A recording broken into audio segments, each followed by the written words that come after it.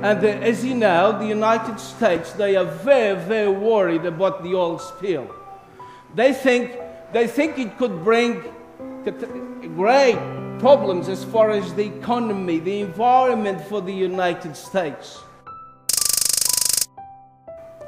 And I was intrigued to read what President Obama had to say about that oil spill. And he said, the oil spill is an environmental 9/11. When I really believe that the Lord is at the doors.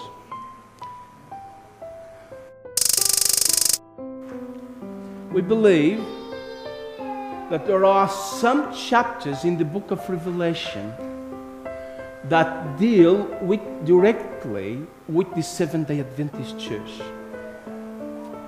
I honestly believe that prophecies are fulfilling among us. What are you and I to do?